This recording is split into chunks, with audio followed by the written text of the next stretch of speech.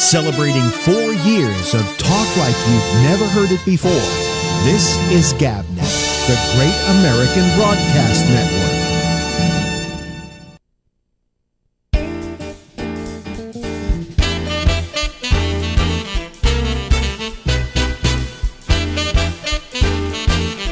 Why do I sing this every night?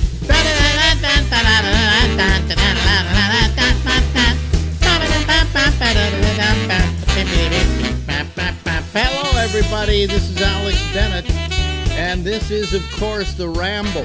The Ramble goes from now until midnight, Eastern Daylight Time. And if you're listening to us at some other time and it's not at night or whatever, you're listening to a replay on our 24/7 feed. That's good. Enjoy it. It'll be a lot of fun, I think. And to start off the fun, we try calling an old friend of ours. Here we go, ladies and gentlemen. It's time for us to do something that we like to do. We always call ahead of time because this person has something unusual to say whenever he answers the phone. Okay, there it goes. There it goes. I told you to never call me when I'm watching the High Chaparral. Thank you. Something a trip down memory lane for the kids there who like the Westerns. Stephen Pearl, ladies and gentlemen. How did you come up with High Chaparral? Where? I don't know. I was just watching the old Chuck Wagon channel. They were showing it. So I thought I'd incorporate it into today's opening riff. Because I was trying to think, like, you know, who in the world could remember High Chaparral? People who didn't watch Bracken's World, I guess. I never watched a single episode of High Chaparral. Me neither, but now I'm starting to catch up. And what the fuck does High Chaparral mean in the first place? That's a chaparral that's fucking high. I don't know. It's I think they explained it on the third episode of Lancer. Oh God! You know, when they say golden age of television, they're really fucked. You know, I mean, when you go back and look at those shows, I mean, take somebody like here's a good example. I Love Lucy. Yeah. I mean, come on. By today's standards, it was a piece of shit. It was a lot better than like Petticoat Junction or Hazel or any of that other crap. Well, yes, but it was like the yardstick of crap. But it was just really stupid slapstick comedy that today, if they did it, everybody would say, this is terrible. This is horrible. Well, yeah, they tried it in the 70s with Laverne and Shirley. They rehashed it again, and then, they keep doing it. So it's just the same old crap recycled. Well, but I get a lot of these golden oldies channels and all these old shows, and you watch them. This sucked, man. This sucked then, and it sucks now.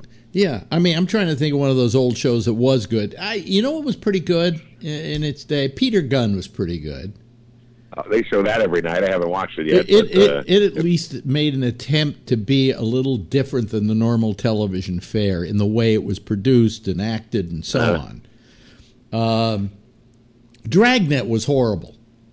Oh, it was so bad it was good. Yeah. Every time we find a baddie in a back alley, OD on smack, we find 3 sticks of Mary Jane in the pocket. Tell me that isn't harmless. I love the lectures are the best. Maybe you like taking LSD, that magic sugar cube, freaking out, blowing your mind, and taking a trip. Well, there's another kind of magic cube that'll take you on a trip. The library's full of them. They're called books. The lectures were the best, man, the best.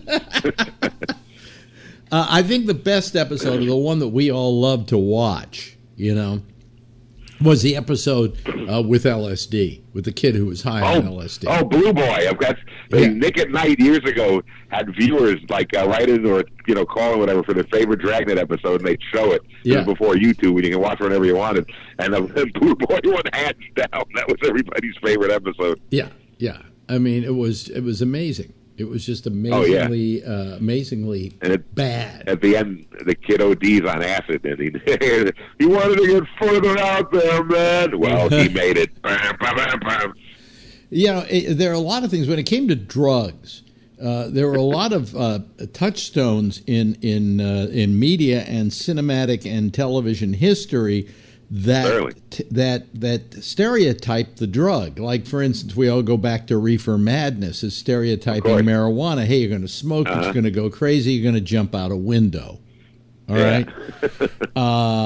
Quite frankly, I know hundreds of people who smoke marijuana, and not one of them had ever attempted to jump out a window. Right. I did, but I lived on the first floor, and I was in a hurry. The door was being used, so I just climbed out the window and went to the candy store. But I mean, I was in a hurry to get something to eat. and in all the years that I've known people who smoke marijuana, not one has thought about committing a crime because it would be too much work. Exactly. I got to leave the house. Screw that, man. I'm going to listen to the Allman Brothers on the couch. Right. I mean, I never knew a drug. I mean, alcohol is a drug that causes violence. And I've talked to cops who say that the major drug that people were high on when they committed crimes when they arrest them was alcohol. Of course, it's the worst, and it's available anywhere. They used it to build up courage. But I said, how many of you arrested on under the influence of marijuana? And they said, I can't remember one. Yeah, that was illegal for years and years and years. Well, yeah, and still is in several states, believe it or not. That's right. Yeah, that's why I stay away from the flat states. The ones in the middle, they'll get you every time. Yeah, but no, you're in Nevada, where you're living now. It's legal, right? Of course, and they have 24-hour dispensaries. Believe me, I've used them. Yeah, boy, I'm telling you, that's good. How are the prices? It's changed. It used to be they catch you with a seed here. It was 50 years in the slammer, but not anymore. No, well, now, you see, in New York, we don't have it yet. What we do have is it's legalized, but you have to have cancer first. Oh, that's no fun. So I'm hoping I get cancer real soon so I can get my marijuana. No, just come out here. We'll take care of you. Come to the desert. All problems can be worked out in the desert. You're talking to somebody who doesn't smoke like he used to. I very seldom ever do. My wife smokes a joint every night. Okay, God bless her. Because it unwinds her from work, and sure. It's good that way. And then she always goes, "Ear." Right? That's what you say when you're passing the joint is ear, because you're holding your breath. E-R-E-A-R, ear. Ear. And I turn it down most of the time. Okay, basically because I have a show to do and I don't like being high when I work. That's right. I don't like to go on stage high. I've done it, but I'd rather go on straight and smoke afterwards. Well, my father years ago told me that because he worked in orchestras, right? He was a violinist. He said that he knew musicians who smoked marijuana. In fact, there was one guy. His name was Hotso Casey. I remember Hotso, and Hotso Casey. Well, it was Hots Casey, not so. It was Hots. Okay. Hots used to have his marijuana. He grew it himself on a divider strip on the El Camino Real. Yeah. And he said the reason he did it there was the city came by every now and then and watered it for him. Oh, that's lovely. God bless him. Yeah, and Hotso really, really loved his pot. He smoked it a lot. In fact, I remember we were on vacation and my father was playing up in Lake County. So they had a lot of places where they had orchestras and stuff, and so we were up there for a couple of weeks, and so I used to go out to the pool and everything. And one day I saw a book of matches or something, and as a kid, I just soaked them with water, and it turned out it was Hotso's stash, and he was so mad, and I didn't know what I had done. But my father said, "Don't ever do that again. Hotso loves his cigarettes."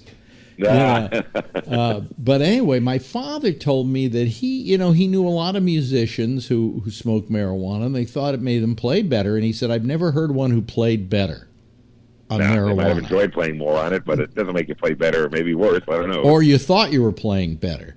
But he said, so I was always turned off to it when I was working. I would make sure that I never did it. Yeah. And so when it goes ear to me, I go, no thanks. Maybe on the weekend I'll do it. The latest thing that I did for a while was it helped me to sleep. So every night before I went to sleep, I would take a toke off some pot and go to sleep. Yep, it works. I also watch a Pauly Shore video. That puts me right out. Yeah, that puts you right out too. Yeah. Yeah. Whatever happened to Pauly Shore? That's a good question. I think he's touring around going, "Hey, remember me? Yeah. That was big 25 years ago." So Yeah. I don't know what he's doing, but don't do it in front of me. Yeah, now that his mother's dead, he doesn't get any gigs. So he doesn't need to. He doesn't need to do anything, I don't think. yeah, actually, he did pretty well, didn't he? He did quite all right, and I think he had dough to begin with, so I don't think he has to worry. He didn't have to. I don't think he's going, "How am I going to pay the light bill?" I don't think he was that terrible. I saw a couple of his movies, and I saw one where he was married to a farmer's daughter or something, or it was son-in-law. Son-in-law, and I thought that was pretty good. Yeah. You know, it's funny. Okay, I give him credit where credit's due. Yeah. But try to watch Jury Duty. It came on TV once. It was so bad, even though you press the little thing and it tells you what the movie's about. It said, "This movie is very avoidable. Don't watch it." They said not even to watch the movie. So I tried watching it, but I couldn't get through too much of it. It was pretty bad. Would you say he had a brief career? He had one in the 90s. Yeah, he was huge in the 90s. He was huge in the 90s, but it was a brief career. It was only spanned a couple of years. I don't know. I don't remember. Maybe he was on MTV in the late 80s. Yeah. And then he did the movies in the 90s, and then I think by 95 he took a rest. Yeah. Something like that. I don't know. I never really followed him. I saw him at the Comedy Store a lot, but I never really followed the old boy's career. Yeah. So I mean, But anyway, getting back to television and how bad it was. Well, how do we get from television to marijuana? Well, they go well together. No, but I don't know how Pauly Shore got into the equation, but that's what happens when you talk. Like, I started off by saying, "Hi, Stephen," and you mentioned "Hi, Chaparral." And then it was right into the Hi, Chaparral, and then we talked off to the races from there. Off to TV, but then how do we get from... Oh, I was talking about how media can set the stereotype for things. And we were talking about Dragnet in that LSD episode, because that would be the key LSD episode for creating a stereotype in America's minds, because at that time Dragnet was a very popular show, and here it comes on, and this guy is high on LSD, the newest fad drug that Jack Webb decided to exploit. And they do this whole thing about this kid. "Oh man, I'm really high." What was his name? Blue or something? What was his? Blue Boy. Blue Boy. Yeah. But the interesting thing was Jack Webb was a big jazz buff. In fact, he was married to Julie London, the jazz singer, and he had a lot of friends in jazz, and a lot of those guys partook. So I'm surprised. But he hated the hippies when they partook. So I guess it was okay when the jazz guys did it, but not the hippies. I don't know what Jack Webb's politics were. I mean, he did marry a jazz singer. He did do shows like movies and TV shows like Pete Kelly's Blues, which was all about music.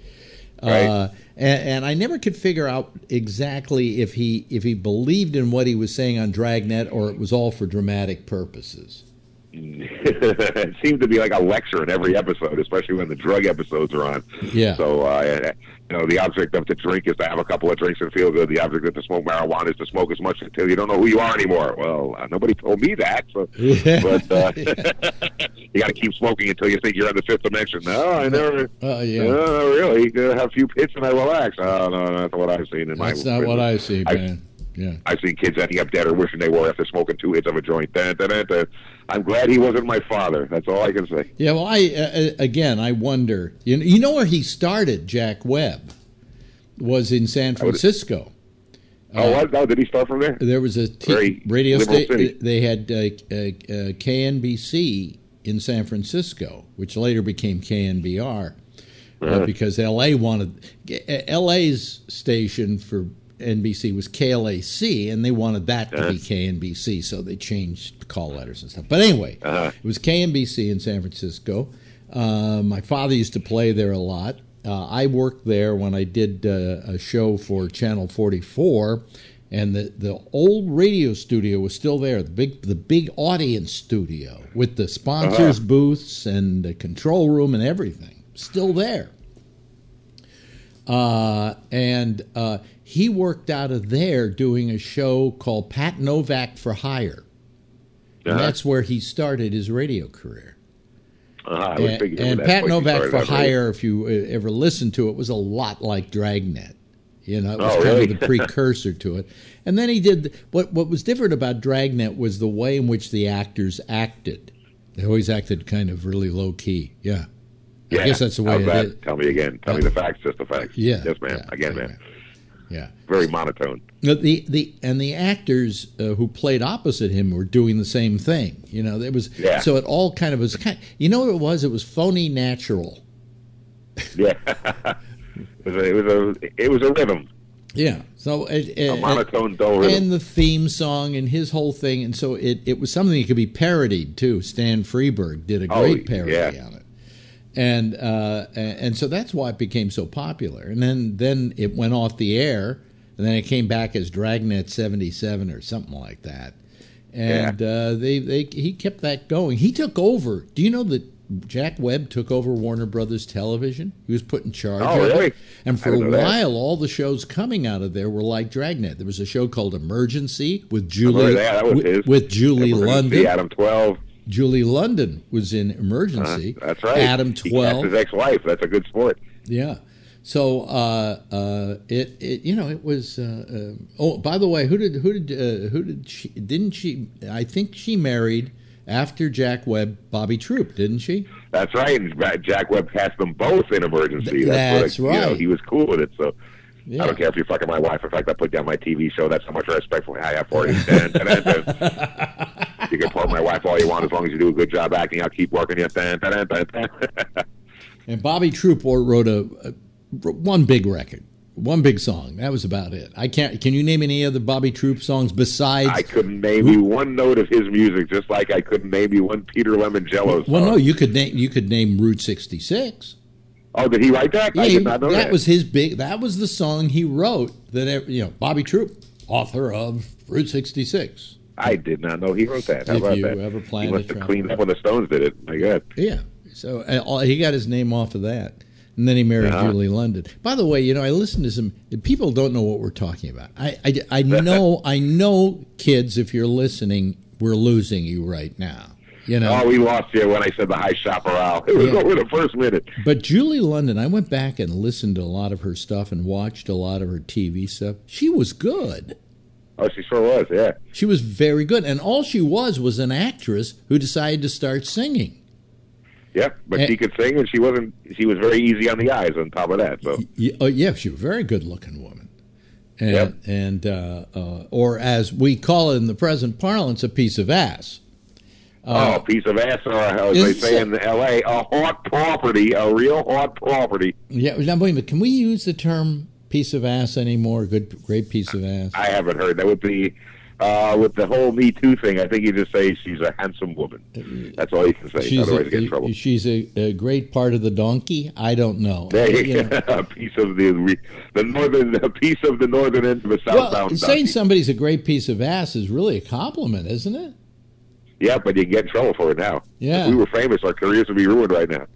Thank God there's no woman in this room, so the Me Too movement can't come after me for using the term piece of ass. That's right. Otherwise, you'd be in big trouble, boy. No more. We'd be waiting for the bus with Kevin Spacey and Harvey Weinstein. Yeah, but why did any of you go out and marry your wife? Because at one point you thought she was a great piece of ass. So, there you go. All attraction, it starts out physical. So. Gee, we can't be guys anymore, can we? We've had that robbed from us. We can't talk amongst each other in these kinds of terms, Yeah, I know you can't hang out on the corner with the boys drinking a yoo-hoo, going, "Hey, look at the gazongas on that tomato, va va va boom." Now you get in trouble. Goddamn ACLU. What I loved was you mentioned gazongas. What I love is there were you didn't even have to know. You could make up a word for tits, and people knew what you were talking about. Yeah, look at those baboombas. Hey, we look at the blobs on her, and everybody goes, "Oh yeah." Check out the road cones on that skirt. Yeah, right. Long gone are the days. You could use street slang. Yeah, you can't do that anymore. Today we have to be completely proper about it. Yeah, I know. And what we should. I've always respected women. Yeah. Me too. And yet. And I always was bothered by guys who would stand there and go, "Look at the gazongas on that bitch," Yeah. I'm using these terms. Hey, come here, she's a lesbian. Yeah, but I mean, I always was bothered by that. I would sometimes call guys on it. Oh, okay. You're being disrespectful. But nevertheless, I just think that in a way they socially were being guys with guys, and I think, yep. There was something. I got to tell you this. I got bothered when all of a sudden there were like men-only organizations, and the women suddenly wanted to be able to join the men-only associations. And I remember a book that came out about men in groups, and that men as a sex would get together and have guy things that they did. And some of these things were these organizations. They were for guys because it was guys who wanted to be collegial, okay, that if for lack of a better term, with other guys. Yeah. And yet all of a sudden, here come the women. We want in. They went. McSorley. Remember McSorley's Oh, sure I do. Yeah, I drank there once in 1975. Yeah, and they would only let guys in.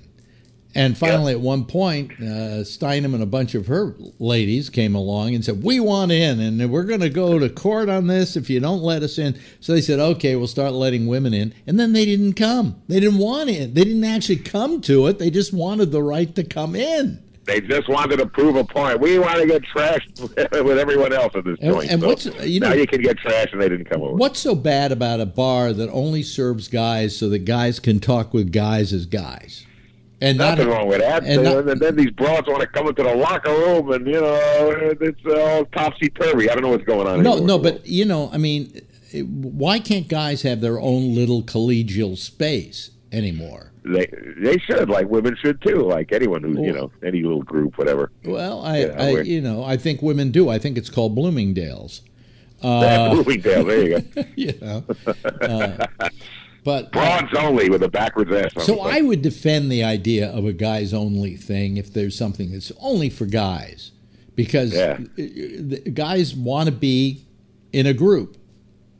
So I am bothered by those places where they kept women out because and they could really use the facilities. They needed the facilities. Yeah, you can't talk a good football game with women around, or talk about powdering your balls, or things like men like to talk about it. Yeah. So I mean, drinking a Peel's beer and going to the game. Call me old-fashioned, but I think guys should have the right to hang out with other guys and be guys if they want to. I never enjoyed that, by the way. I never enjoyed that, but I'm defending it. I defend it too. I've always preferred mixed company myself, but if guys want to be with guys, let them go be with guys. I prefer the West Hollywood way. I've preferred to hang out with women. Me too, because I found them smarter than guys. And I always liked intelligence, and I found that guys would get stupid if they were in a group. That's why I never wanted to be in a group with other guys. Alex, why are you defending guys being able to be in groups, yet you don't want to be in that group? Because I understand why it exists. Because they're stupid. Yeah, they can hang out with other guys if they want, but I prefer just mixed company and different viewpoints and all that stuff. So that's just me. So anyway, I prefer to be alone most of the time. I want to join a leave me the fuck alone club where a guy could just be with himself. In what few minutes we have left. Getting back to TV and the golden age, I was saying the other night that fuck the golden age. If that was the golden age, then this is the platinum age. Because it sucks now. There's a lot of good TV. Really? Oh man, I just watch the old shows or nothing or the news. Oh really? Yeah, I'm just so off TV. I like YouTube though because all kinds of weird stuff on there. Yeah, well, like our show. There you go. Yeah. Just the other day, I watched a debate between Gore Vidal and Roy Cohn from 1977. Oh, my God. That was fun. It's funny about Roy Cohn. I mean, I debated him once on the Barry Farber show here in New York. Oh, my God, you were in the same room with that creepy bastard. Well, I saw a show on Get Me, what's his name? Oh, God, my mind. Roger Stone. And Roger Stone was a pal of Roy Cohn's. but somebody in the being interviewed said Roy Cohn was the most evil man I was ever in the presence of. Yeah. And that's what I've said. I said I've never met the devil until I met Roy Cohn. You know, somebody else said they had lunch with him. He said it was like eating lunch with the devil. Like he was creepy lizard-faced son of a bitch. Man. Yes, and the eyes, they were dead eyes. They're dead. They were evil. They were like lizard eyes, horrible eyes. I walked out of that interview. I was chilled. I literally was chilled. Ugh. Like I said to him, you know, you were responsible for the execution of the Rosenbergs, and he said, yeah, and if I had a chance, I'd do it again. And he looked at me with these shark eyes, saying that. You know. Yep. Oh my God. Oh. Anyway, we've been all over the place with this today, but geez, you're fun to talk to, Stephen Pearl. Well, thank you so much. We covered a lot of things today. The High Chaparral and Jack Webb and Paulie Shore and Roy Cohn. It went all over the place. The way I like it. And guys wanting to be guys with guys. That's right. But in a guy way, with guys. Guyly away. Thank you, Stephen. Thank you, Alex. It's always a pleasure, and we'll do it again soon. Celebrating 4 years of talk like you've never heard it before. This is GabNet, the Great American Broadcast Network. Hey, and that's our good friend Stephen Pearl. Love always talking to him. Love talking to him always. Always something like that. Okay, all right. Let me see here. Let me open up the lines here because I'm sure people have stuff they want to talk about. There are times in this world, okay, where our lines are open now. So the lines are now open. Thank you very much, Queenie. I declare these lines open. Yes. All right. Anyway, let me see here. So we had a lot that happened today, and but for a moment, I want to talk while I'm waiting for anybody to call this program, to complain about my Facebook page. You know, I say something, and then all of a sudden people reply to it, which is okay. You're entitled to disagree with me, but then these people start fighting with each other. And what they do is they monopolize the conversation. So it goes like, so-and-so says something, somebody else replies to it, and somebody puts me down, and somebody says something else, and that's fine. And then all of a sudden somebody says something back to them, then they say something back to them, and then all of a sudden they're going back and forth in a fight. And they're the only ones at the moment who are using the page, and they're cluttering it up with their own personal arguments. And I really can't stand that. You know, I really can't. Hello, Phil. I guess Phil is there immediately. Yeah. Yeah. Hey, how you doing? I was listening to your conversation, your recorded conversation. And did you get your pipe bomb today? Did I get my pipe bomb today? No, that's not funny. Come on. It's not funny, Phil. Hey, I thought it was. You thought it was funny. It wasn't, though. Yeah, well, isn't it great that people are calling for getting in people's faces and not letting them go to the post office, not letting them eat, not letting them go to the bathroom, and you know, I have no idea what you're talking about, Phil. Well, I'm talking about Maxine Waters, Clinton, and a number of and Barack Obama and a number of other people that received ersatz pipe bombs. They said they were real, but none of them detonated. Oh, of course, you don't believe it. No. Fuck you. No. They blew a couple of them up. Yeah, you know, you put them in a truck with a bomb. No, they blew them up to make sure they were capable of blowing up, that these were the real thing. The fact that that they didn't detonate when they were supposed to means the guy built some shitty bombs, but they were meant to hurt people, Phil. How can you? You're really drinking the Kool-Aid on this one, Phil. Yeah, and you know, let me ask you something. Where was the outrage when Scalise was shot? No. What about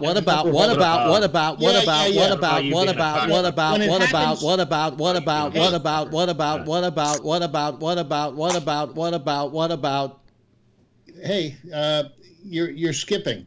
You know, when Scalise got shot. Boy, you're right out of the bag. You don't even say hello. Oh, of course. Well, I figured I'd come right out of the ball, you know, right out of the chute. Hello. Oh, boy. How you doing? Not good now.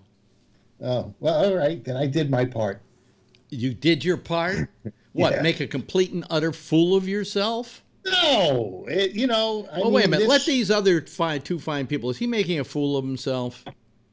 I think so. Whatever. Of course you do. Par for the course, as far as I'm concerned.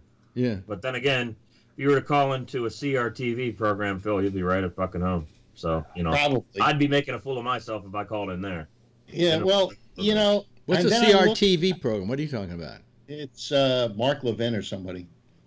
I've never seen it.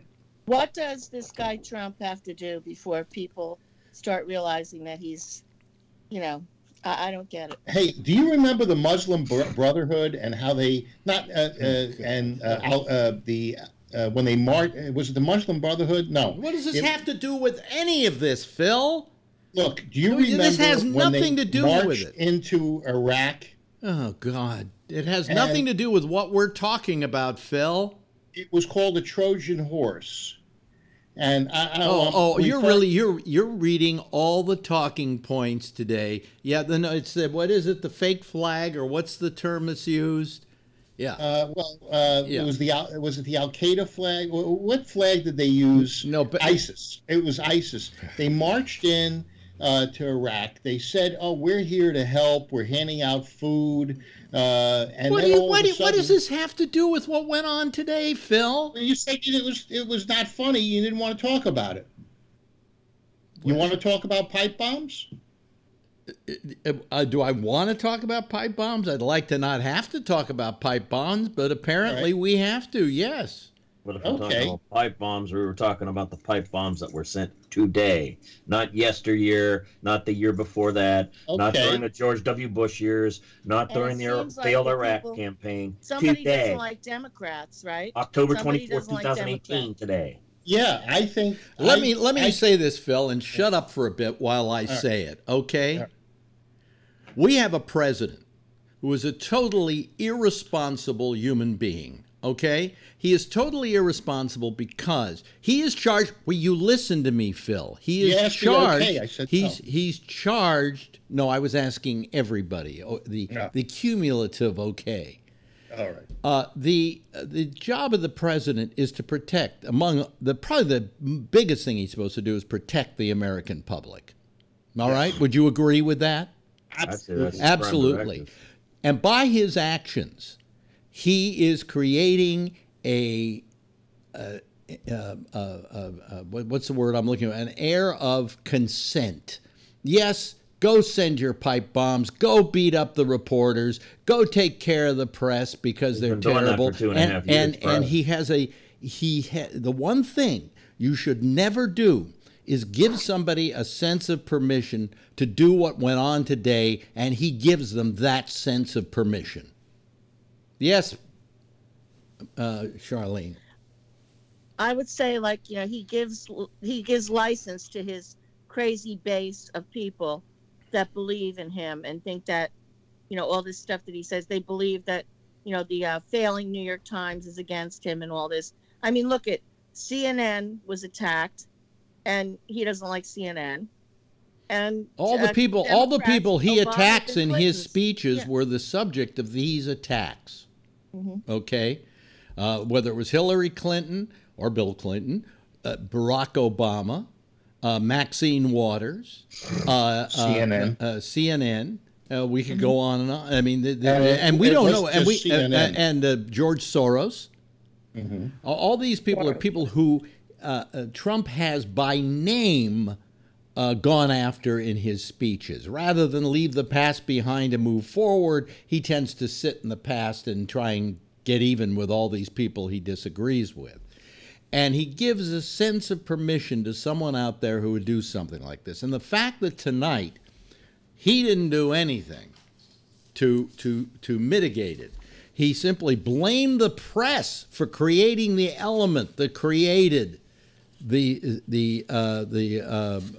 heir of Well, whatever. Alex, in his minor defense, he did queef out a few sentences of saying. Did you see him? Did you see him? He was. That's all he said. Did you see him? He was reading it.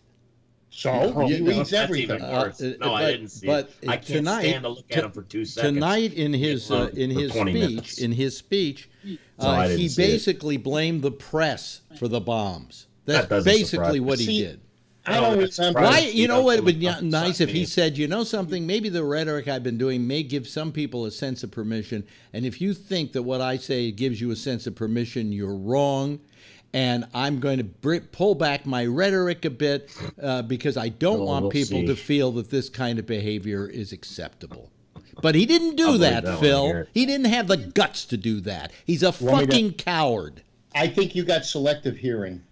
Because I heard him say something totally different. No, you heard him say, what happened today was terrible. We're going to put the full weight of the law against it. And that was it. But later on in a speech, he blamed the bombings on the press. That's the selective hearing you have, Phil. You didn't hear the second speech. I heard the first speech, and that was enough. He made note that the country needed to come together. Do you remember that part of the speech? Not under him, it can't. That the country needs to come together. Yeah, well, what's he doing to bring it together? He's going to use the full weight of the government. Oh, no, that's bullshit, Phil. That's bullshit.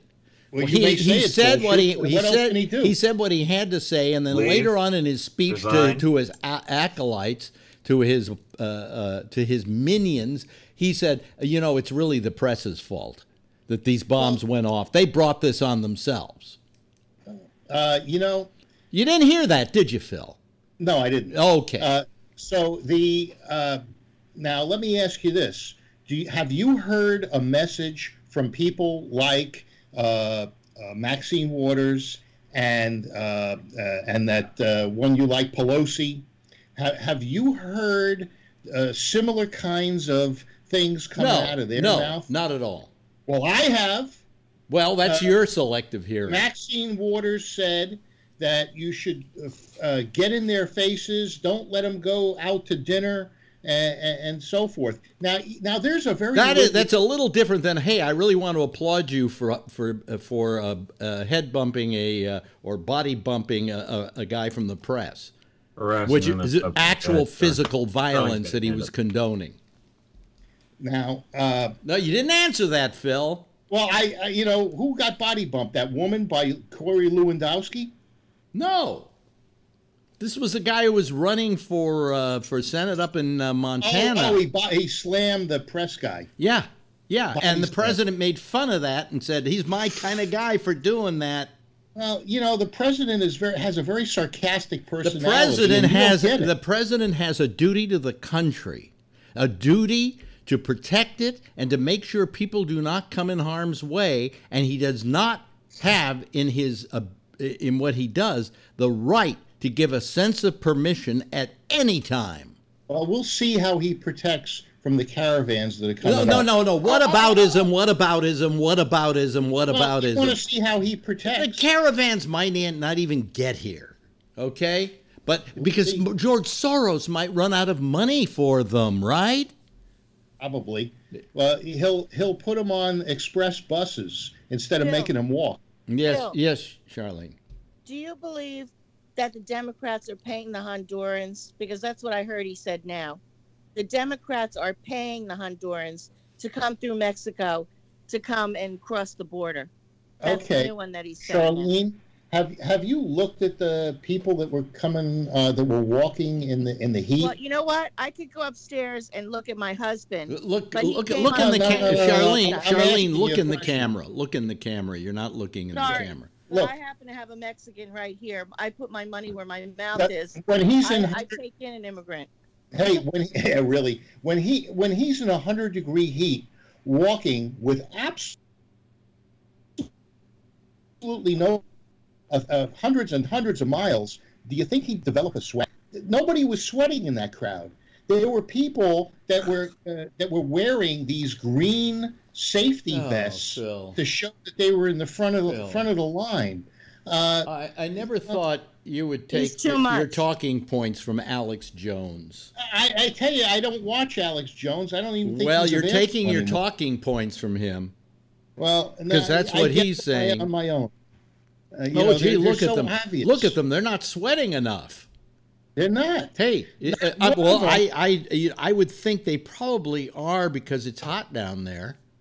Yeah, but if they are, how come their shirts were clean as if they and just got? We never landed on the moon either, Phil. We never landed on the moon. It was just a stage setting. Look, and whatever. when you're talking, you don't have to talk into the microphone. Sorry, Charlie. but he's got me mad. Look into the camera. Yes, Good. hello. Here's Renee. Renee, you want a piece of him? No, you got Phil, dude. I can't talk to Republicans anymore. It's just not I worth agree the with you. effort. Well, Democrats don't talk to Republicans. They just wish they would go away. Because your morals and values are nothing but verbal vaporware. Well, to you, that's all you hear. Okay, so you said you had a health care plan. For 8 years, we had to listen to you people say, health care bad, for 8 years. So where's your fucking plan? You've been in charge for 2 years now. Where's your brilliant, better than life health care plan? It was much better before Obamacare. I was paying a third of what. No, it isn't a question of what you were paying. It was a question of whether other people were getting covered. That was better, Phil. Was it better? Was it better for pre-existing conditions to be decided upon to not be viable for people? Phil, was it yes or no? Probably. What do you mean? No, probably? of course Yes not. or no? No, it wasn't. But what the fuck is that? Well, Trump wants pre-existing conditions to be covered. Yeah, he said that before. That's bullshit, Phil, because they all these guys who are running for Senate right now and Republicans are saying, well, we're for doing away with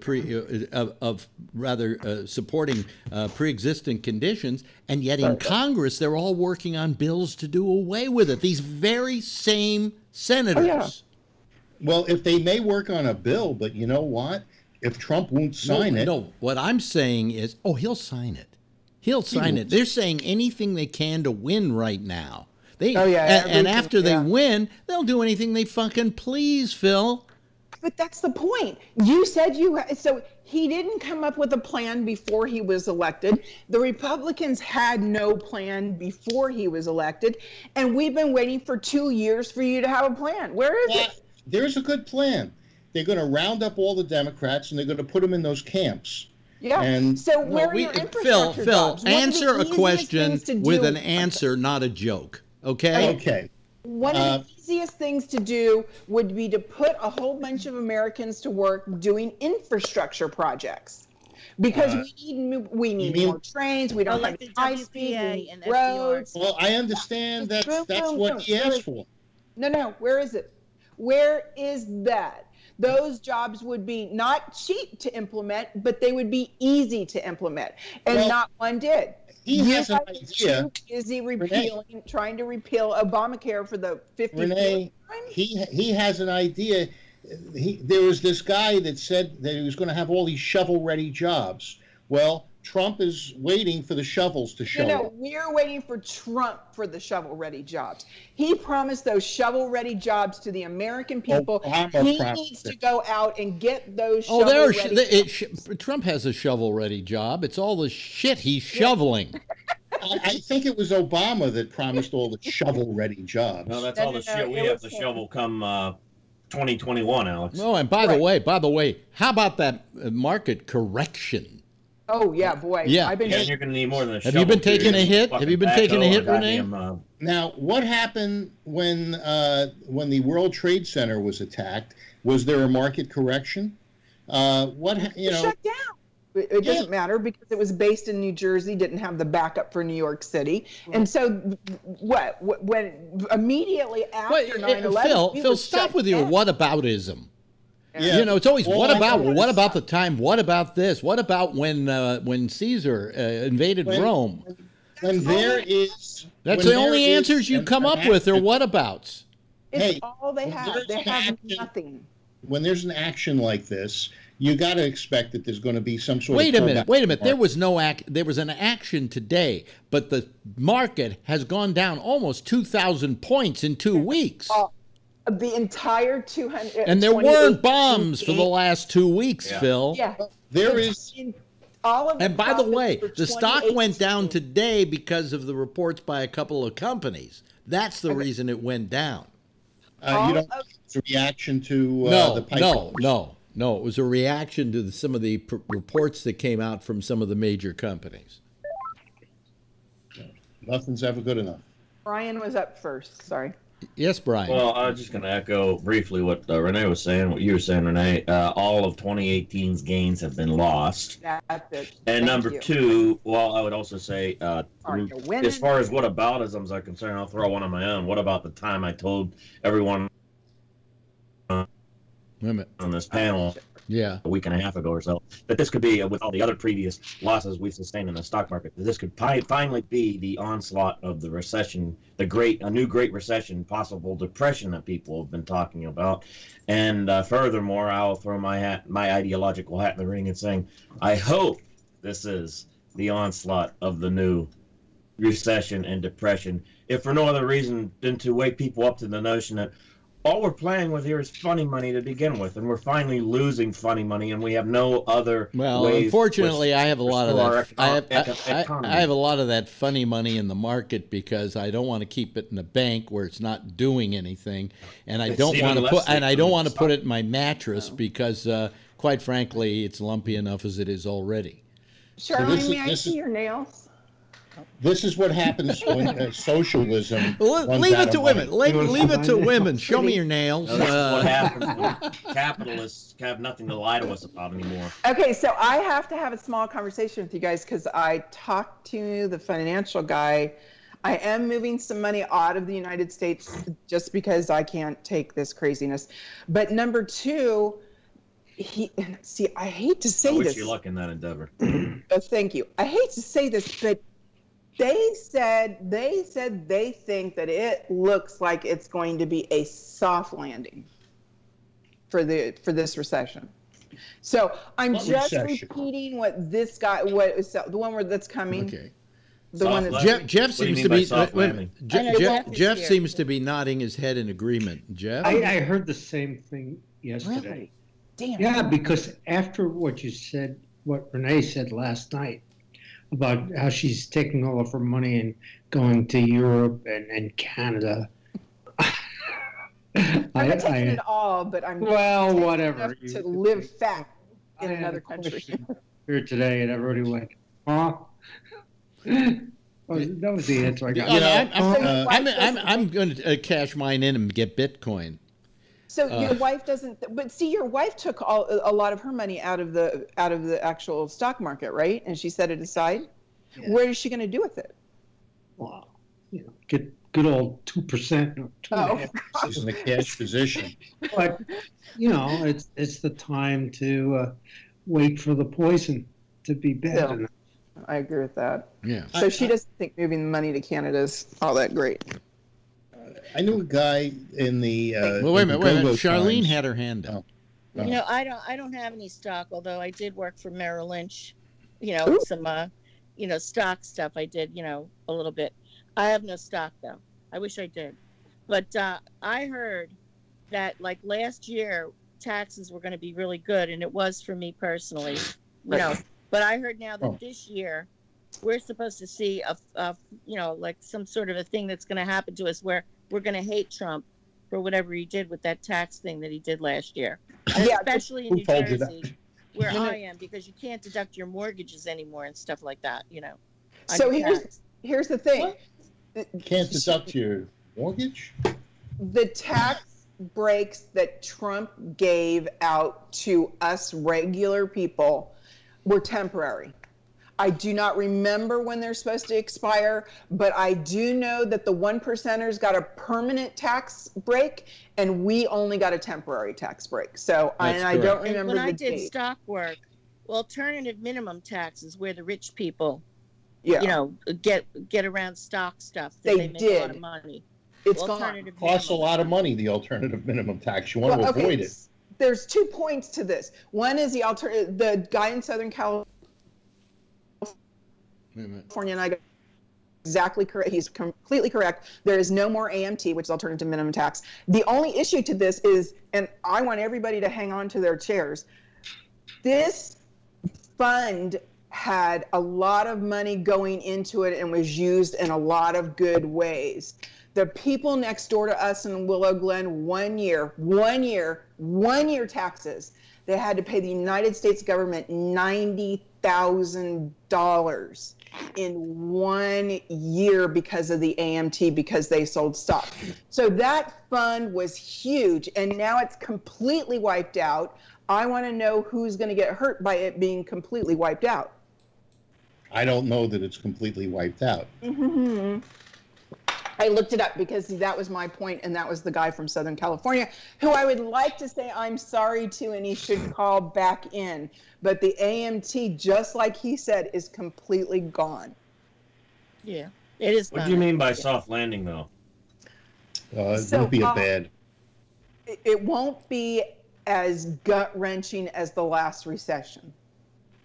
Oh, It'll be mild. Soft landing is like mild. One, right? It won't be as hard as the last one, but it will. It's still coming. It's still going to be painful, like Jack said, but it isn't going to be as hard as what happened to us before. Did you ever hear of what goes up must come down? Yeah. That's the trickle down theory. Or No, it has nothing to do with that. No. He's going. What goes up must come down. No, it doesn't necessarily have to go down precipitously. Or laissez-faire, right? You know, sometimes it does. Well, it's very nice of you to sit there and say that, but I have money in stock and you don't. You know, I don't want it to be precipitous. I'd like it. Well, my ex and kids do. You know, I don't like it to be precipitous. All right. Yeah. You know, So that's good news, but it's just a guess. So please be aware something's going to happen, but please also be aware that that's his best guess. And we all know we've got a president. This shouldn't happen because we have a president that was so good with money. Yeah. Yeah. Right. Yeah. You can be sarcastic, but he can't. Is that right? I'm not being sarcastic. I'm speaking to the truth, Phil. Thank you, Brian. He was a lousy, terrible businessman, and if he hadn't involved himself into some dubious deeds in order to keep out of the poorhouse, he would have shown exactly what a bad businessman he was. Mm-hmm. Well, as far as I'm concerned, he's doing the right thing now. Why won't he show us his taxes, Phil? Eventually, somebody's going to see him. No, he doesn't have to. I should live so long. No, he doesn't, and that's the point. He doesn't have to, and we need to drill this point into everyone who isn't a goddamn Republican. If it isn't a law, the Republicans are not going to follow the procedure, meaning that if it's just a gentleman's agreement, they don't give a fuck.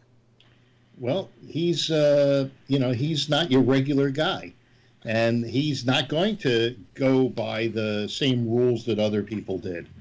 And Is that your excuse? That's your excuse for every piece of bad behavior this fucking cocksucker involves himself in, is to say that he's a rebel. He's a rogue. He's not like all the other politicians. Mm-hmm. Yeah, he's not like all the other politicians. He doesn't care if he does something illegal. Sometimes when someone engages in assholish behavior, it's because they're a fucking asshole, not because they're a rebel. Very good. Very good. Very good observation. Thank you. Let's get back to the bombs today. Let's get back to this whole bomb thing. We're back. Okay. Yeah. No, I mean, I think it's something that people want to talk about, and it's bothering us greatly because this is the kind of this element, this atmosphere that's been created in this country has brought this about. Okay, plain and simple, it's brought it about. And okay, so go ahead. Is this a modern day civil war? No, it's Oops. not a modern-day Civil War. Okay, read that. So this is something that I printed off my printer that sits right over there. If I sent this to the FBI, they would be able to find me because within the ink, within all of this, there's details to who that printer. That printer was registered and it was sold to me.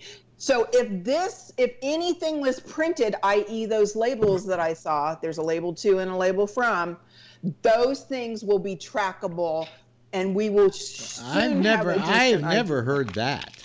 Oh, Isn't yeah. that a set of instructions for an IKEA cabinet?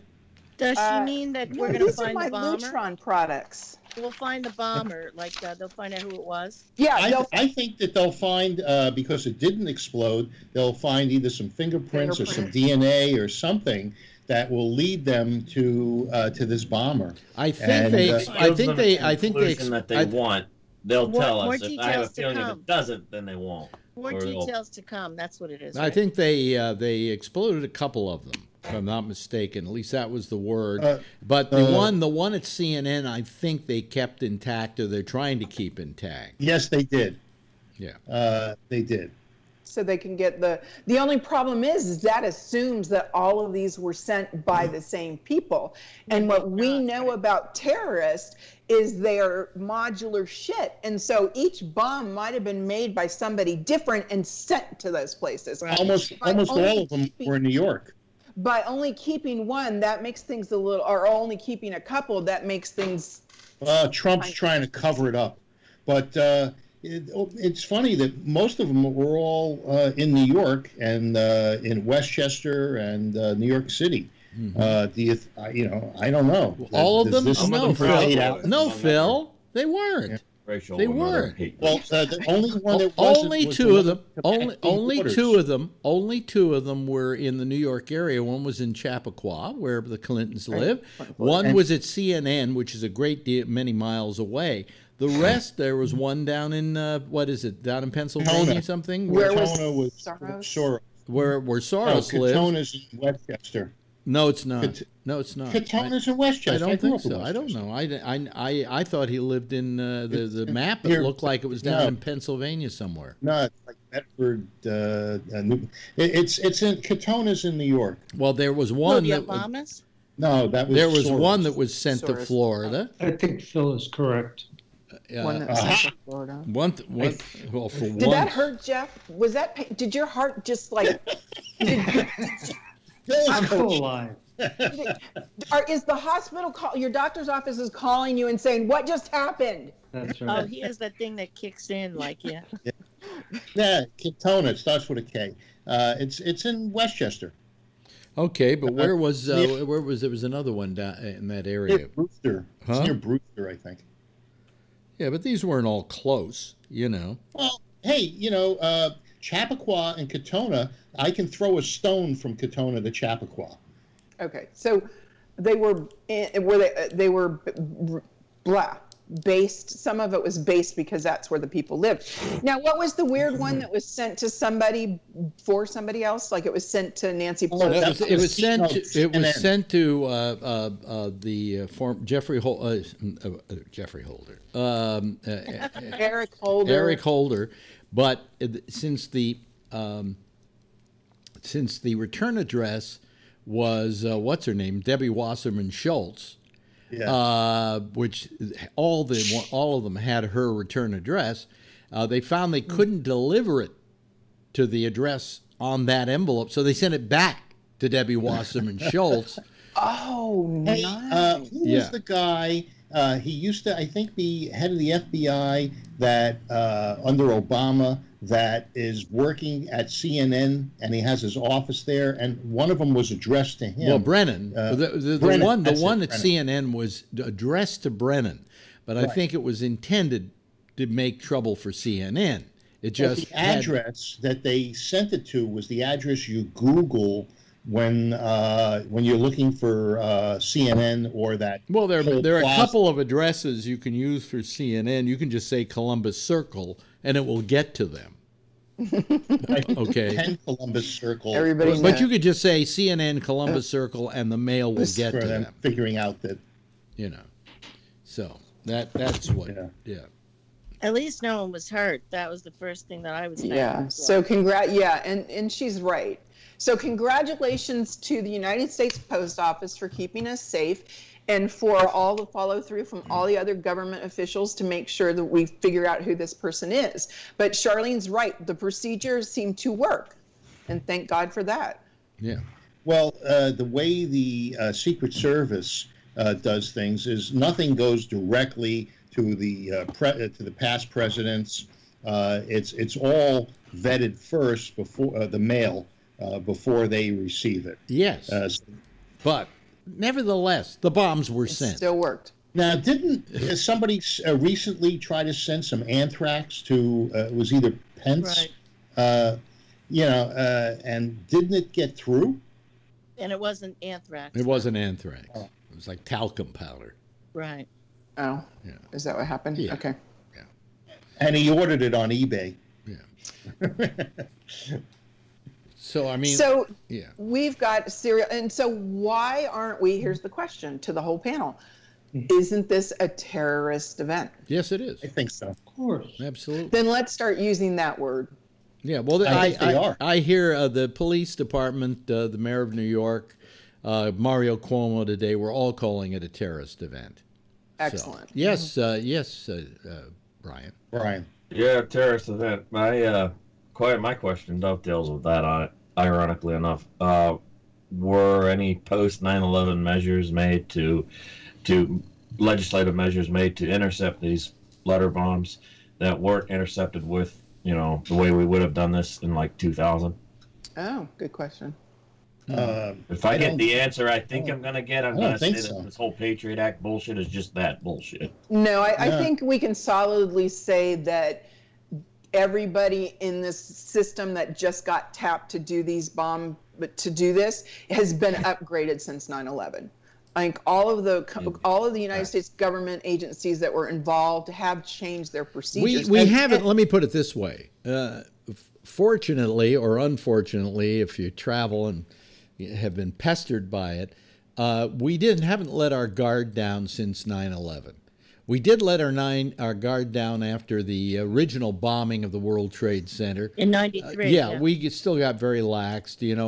When we had air hijackings for the longest time, we got really tough, and then we got loose again. But then we had 9/11, and I don't think we've really loosened up much since then. If anything, we've even gotten more. Every time an incident happens, we somehow protect against that kind of incident. And like taking your shoes off. You have to take your shoes off because one guy had a shoe bomb. Now they don't make you take your shoes off. Wait, let me finish. Let me finish. Oh. They don't make you take they don't make you take your shoes off in any other country, but we still make you take your shoes off. Ridiculous, This card, the government got $100 from me, and my fingerprint. It's called a global entry. Yeah. I don't have to take my shoes, my belt off. I don't either. Why is that? Because I'm over 70. You don't go anywhere? I'm over 75. 75. Yeah. Yeah. So sucker you. Yes, Renee. Yes, Renee. So if I won the lottery, I wanted a Learjet. So I never had to go through TSA again. See, and they beat me up when I said I wanted a Bentley.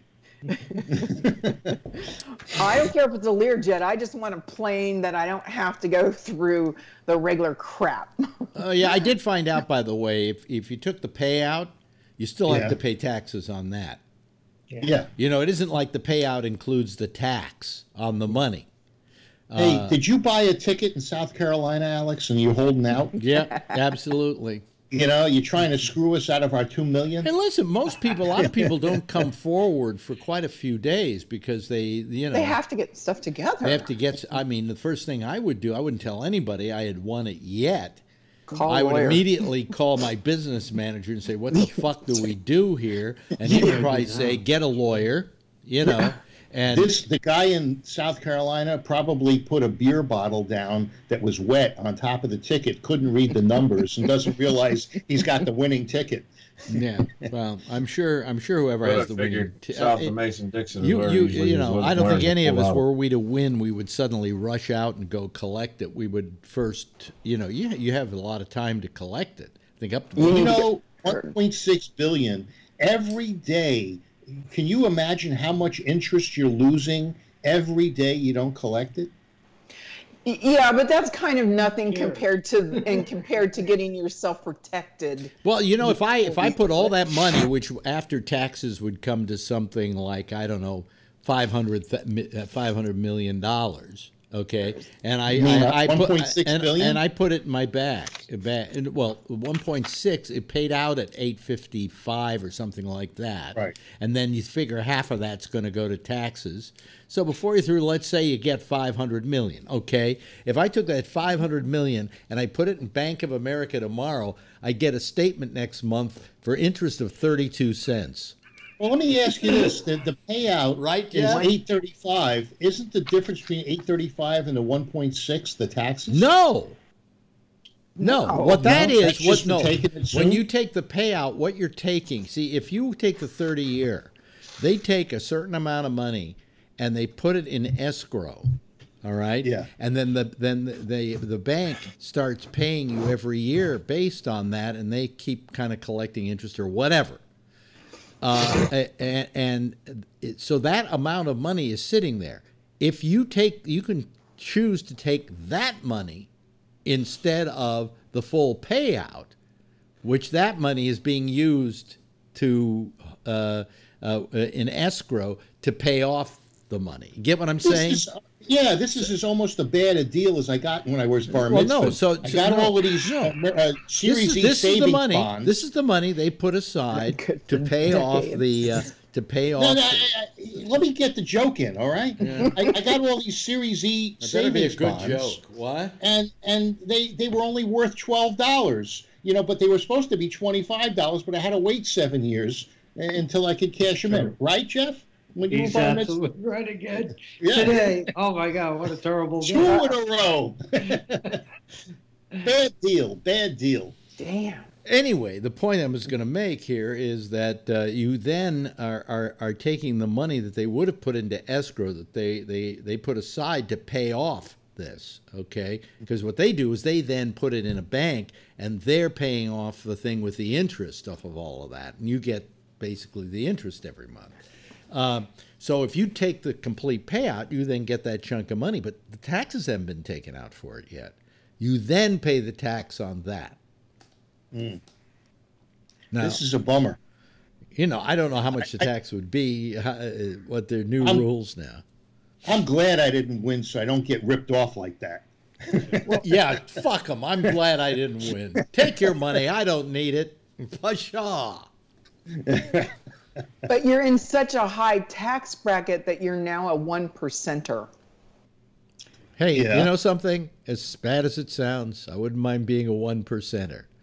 Well, there goes my lyrics. As long as I didn't act like a 1%er. Oh, there you go. You see, there's the difference. You act like a 2%er. Yeah. Well, here's an interesting piece of news about what happened today. Fox News is standing by its rival cable news network after a bomb scare forced CNN's New York headquarters to be evacuated this morning. The Hollywood Reporter obtained an internal memo sent out by Fox News head of HR Kevin Lord addressing the bomb scare and detailing how Fox News is responding. We wanted to take this opportunity to inform you that Fox News is taking ample precautions on the security front in our New York headquarters, given the suspicious package found at CNN this morning. Lord's memo says, we condemn all attempted acts of violence against media organizations, and our thoughts are with CNN. Trying to be a human. Our thoughts are with CNN for the safety of all their employees. The memo adds, we have met with security team and are treating this with extra vigilance. All of our usual protocols are already in place. some of which are roving patrols around the perimeter of the building, along with every incoming package being x-rayed and screened. This is a precaution taken by our mailroom on a daily basis.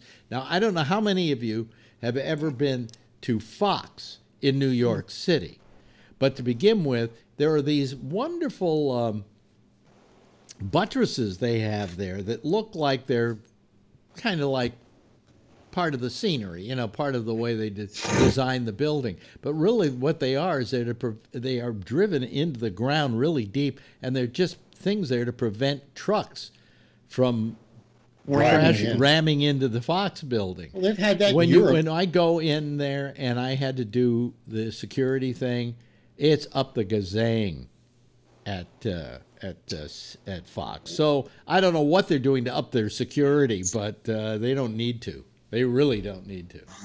I remember back in the 90s, in Paris at the Vendôme, they had those security buttresses. Oh, we're getting another travelogue from Phil. Yeah. So here's the thing. All of you. We get it, Phil. You went to France. Yeah, and I got underpants. Yeah. I think that every school in the United States should have one of those, should have a set of those around the front of the school, so that for serious reasons, no bus got out of control and it rammed into the school. But on the other reason is to keep very bad stuff from plowing into them. And I don't think there's enough schools that do that. Yeah. Hey, I just had to say one more thing about what Alex was saying about Fox. Fox, it must be a very sexist organization. They have a male room, no female room. All righty. I'm glad you laughed, Phil, because you were the only one. Yeah, you got no. Well, in his defense, Alex, I laugh at my own jokes too. My justification is if I don't find my own jokes funny, how the fuck do I expect to find anyone else to find them funny? But in his case, yeah, you're the only one who was laughing. So, no, too bad. Yeah, for you. Yeah. So anyway, you know, I mean, this whole thing is very bad for us for having to listen to it. It's very scary, and it speaks to. I mean, I really think you got to blame Trump on this one. He started it, and he should. Trump sent the bomb. He should come forward and say to the public, you know, maybe I've got it down my rhetoric too. If I'm going to ask the press to do it, then I should do it myself. But he isn't saying that. What he's saying is, I'm going to keep up saying what I've always been saying, but the press has to slow their rhetoric down. What? I was watching him at a rally today, and he said, "I'm being nice. I'm trying to be nice. I'm trying to." He kept repeating that he was toning down his rhetoric. That's I think he was being facetious, but of course he was being facetious, Phil, and he shouldn't be facetious. It's a time for a president, when something like this happens, to make the public feel safe and to engender a certain camaraderie among the public, and just say, hey, I know we're going through a very tough campaign here, but we, when all is said and done, we're all Americans, and let's remember that. But we don't get that. That's what he said. We don't. No, he didn't say that, Phil. That's what I heard. He didn't. Really? He said we should come together, and he said we'll come together under his banner and under his terms, Phil. Because he's the president. He's an asshole. He ain't my president. I don't think he's Jeff's president. I don't think he's Brian's president. I don't think he's Renee's president. He isn't our president because he doesn't represent us or our. But he represents me, and he's got the keys to 1600 Pennsylvania Avenue. No, he doesn't have the keys to it, Phil. We have the keys to 1600 Pennsylvania Avenue. He said that to Leslie Stahl too. He said, "I'm the president, and you're not." To her. Yeah, he's living there, and you can't evict the guy. It's like a rental. But why does he have to rub it in all the time and let us know that he's the president? We know that. Because you guys keep saying that he's not the president, that he's not your president. I'm sorry. Birther. For 7.5 frickin' years. It was not until August of 2016 when Donald Trump finally stood up there, even after after President Obama showed us his frickin' birth certificate. Yeah, Phil, we'll see if What's that got to do with it? Eric, when the next Democrat. What's that got to do with it? We'll hold you to those fucking words. I doubt you'll keep your fucking words. Phil, I suggest you watch a movie that is on Netflix, and I'm sure you won't, even though it's not a hatchet piece on the guy. It just basically tells his story and what he does and what he's done for Trump. It's called Get Me Roger Stone. And it's all about Roger Stone. I suggest all of you watch it if you have Netflix. It's really very good. I just watched it again for the second time with Marjorie. And it is about Roger Stone, and all this stuff that you see Trump doing really came from the mind of Roger Stone. Oh, the whole birther thing came from Roger Stone. The Tom Cruise's father killed Kennedy came from Roger Stone. Roger Stone had an article about Ted Cruz placed in the National Enquirer saying Ted Cruz had 5 mistresses. You know, all these things that we attribute to being Trump's guile. They even have Stone saying things in a speech he's giving, and then having Trump saying the same exact thing in a speech a few days later. Wow. You know. Is that, you said HBO or Showtime? I'm sorry. Netflix. Oh, Netflix. Yeah, Thank wasn't you. I've Stone? seen that. I've seen that you can watch that. I'm going to have to watch it now. I wondered what that was. Thank you. It's required viewing. It's really good. And it's not a hatchet piece on Stone. In fact, you kind of watch him, and in a way, you don't like him, but you kind of don't hate him. You know, you kind of like go, yeah, this guy's responsible for all this shit we're going through now. But somehow he's somewhat beguiling because he is so unapologetic for what he does. And his whole playbook, which they list in the movie, and he states, seems to be Donald Trump's playbook. Never admit you're wrong. Never, ever admit you're wrong. Things like that. That's not something a man does. At least he's taken his advice of his advisors. Well, he fired Roger Stone. Roger Stone isn't his Fired advisor. everybody. He was his advisor, believe it or not. But he isn't anymore. No, but he paid I for it. understand from what they seem to indicate in the film is Trump, while he got rid of Stone as an on-site advisor, didn't stop calling him for advice. That's not that. And of course, Roger Stone's partner was in their firm in Washington. Said Manafort, huh? Manafort, yeah, it was Manafort. I didn't know. Black and I think Manafort, Black and Stone. Oh. Yes. 2 things. First off, Phil, I sent you a link in the Skype talk, and then the other thing is that I read that someone said that when Mueller's investigation becomes public, it is going to be for multiple international people, too. Good. I can't wait. So that's going to be interesting. Well, who knows what Mueller's getting together? We don't know. You know, we have no idea now. I know. You know, and This new Skype, I can't figure out where anything is. Okay, so down in the bottom of your left-hand corner, there's a little open conversation box, or actually it's a little box with 2 lines in it. I saw that. By the way, next I think it's next Monday maybe we'll find out whether or next Tuesday we'll find out whether my old Skype still works. It's that November 1st. Yeah. And if it and Damien are going to have some serious problems. Well, Damien doesn't do the video, so it doesn't matter. No, but that's true. It doesn't matter. If I wasn't doing the video here, I wouldn't care. Okay? But I'm doing the video, and I do care about keeping this Skype going. So according to them, it will keep going. It will keep working, but I'm sure they're going to pester the shit out of me to change it. You know. Okay. So if I may, so I'm sorry, Phil. So Costco is selling a Desk ZT electric desk that is both a sit-down desk and a rise desk in one. Does it go on top of a desk, or is it its own desk? It's its own desk. Why I want the one that goes on top of the desk. Oh, okay. Why? Like the very Why desk. do you Because need he it? already has Why the do you desk. need it, Phil? It's just so you can see. I'm sitting all the time. My Better for wrist. his heart.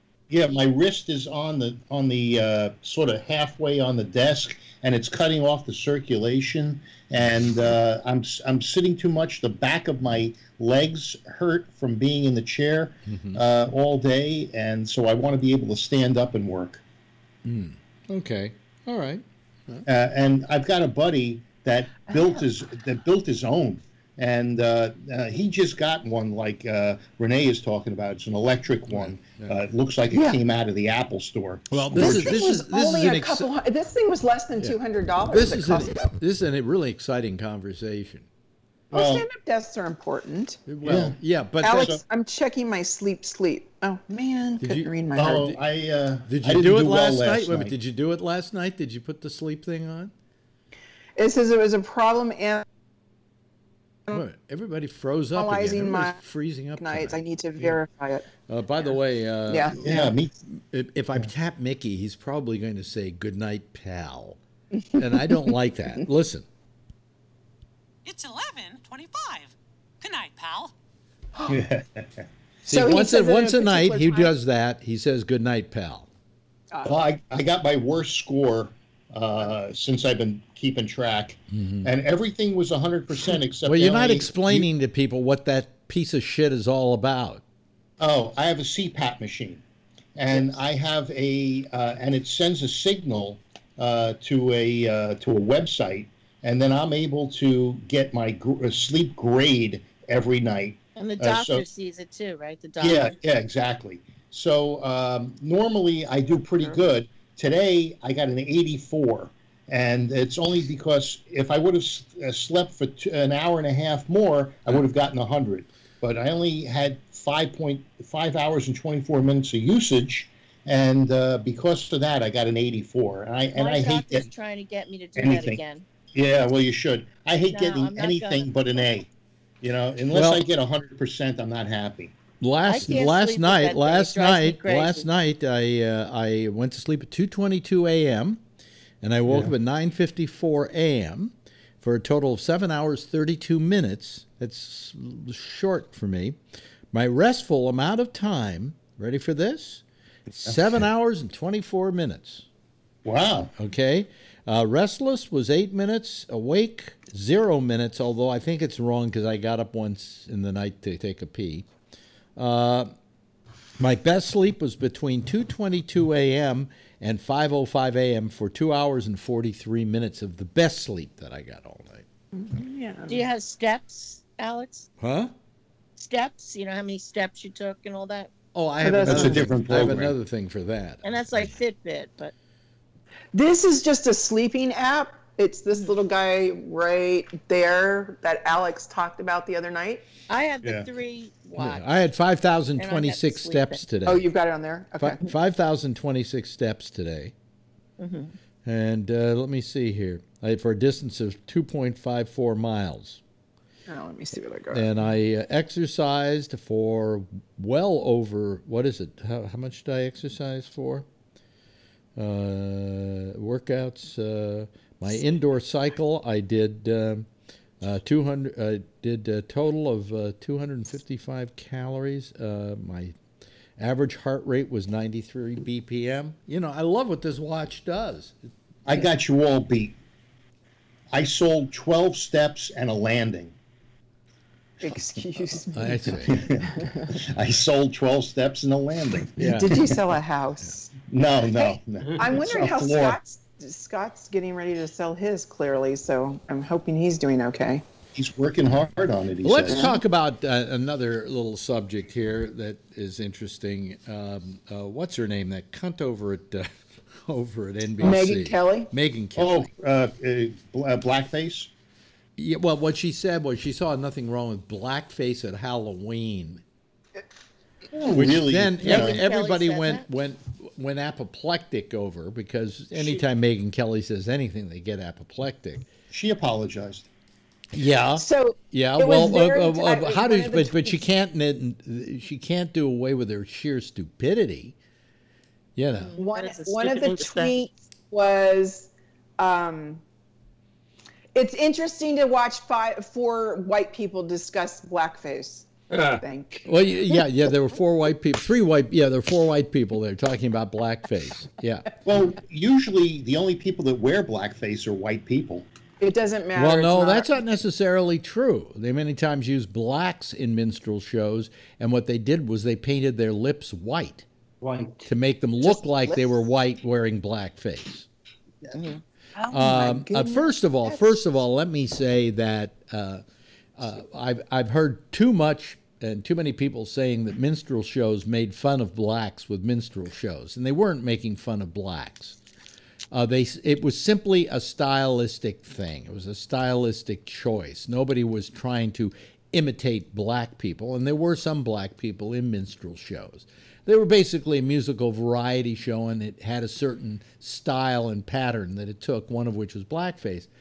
But the really stupid comment I heard today was Al Roker, who was on the Today Show talking about this. And he says, well, when I was younger, I hated the fact that on Amos and Andy, 2 white guys were playing Amos and Andy. And I thought about that for a moment, and I went, was on the radio. Wait a minute, hold on a second. How old is Al Roker? Well, he wasn't old enough to hear them on radio.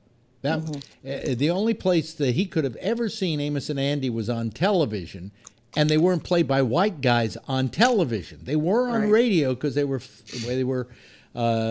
created by Charles Freeman and Corell were the 2 guys. And by the way, the only radio show in America, in spite of the fact that they were both white, that employed nothing but black actors. Nothing but black actors. So good for them, you know.